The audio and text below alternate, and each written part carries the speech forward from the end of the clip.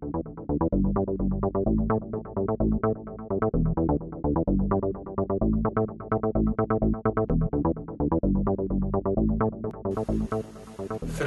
about the enzyme myth.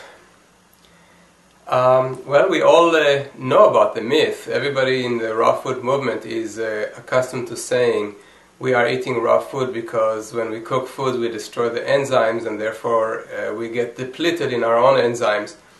And this is totally untrue. Our own body knows how to manufacture enzymes. There are 100,000 and more types of enzymes in the human body. And some of them, very few of them, are designed for digestive purposes. It is a little funny to think that plants would have within them enzymes that are necessary for them to be digested by us.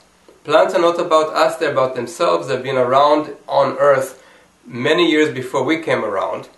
And they had their own enzymes. We have our own enzymes. We manufacture them. We have the DNA that can replicate. We have RNA.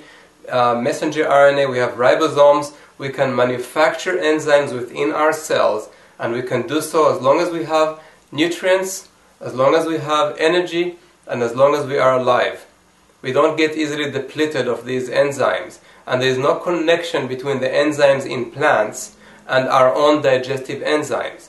If there was, it wouldn't make a difference anyway, because once they go through our stomach, our digestive juices would break them down, and all enzymes are made of numerous polypeptides or long chains of amino acids, and they would be broken down by our stomach acid and then by the rest of our digestive tract. If they don't get broken down, we only develop allergies and sensitivities. So we want to break them down to their amino acid constituents, and those are not capable of being destroyed any further, and they are absorbed into our gut lining as they are. So it is kind of funny to say that when we cook food, we destroy the enzymes and therefore we have no amino acid. And that is supposedly the reason why we don't need protein. That is not true. We need amino acids which can come to our body in the form of protein or peptides. Our body breaks them down to amino acids, and it has nothing to do with the enzymes that are in the foods that we are eating.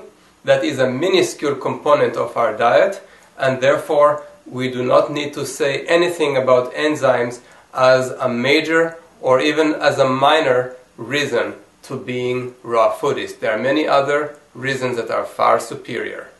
For information about that, go to The Truth About Your Food.